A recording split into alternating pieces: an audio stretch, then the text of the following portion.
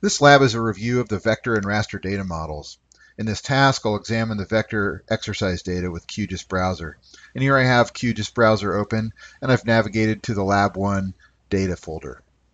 I can see that there are several shapefiles, an ERDAS Imagine image, a GeoTIFF, and then several XML metadata files.